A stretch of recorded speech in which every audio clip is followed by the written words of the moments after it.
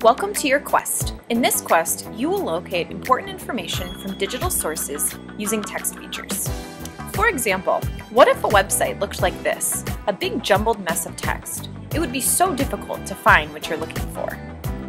Luckily, websites look more like this, because authors use things called text features to help organize information. Text features include all the extras you see in addition to the plain text. Things like pictures, headings, bolded words, menus, or other visuals.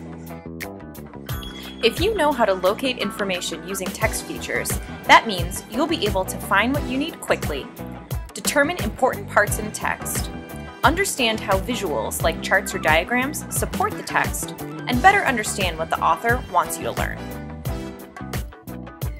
You will be working on the reading strategy of previewing nonfiction, which means before you even read the text, you will skim it to look for important text features.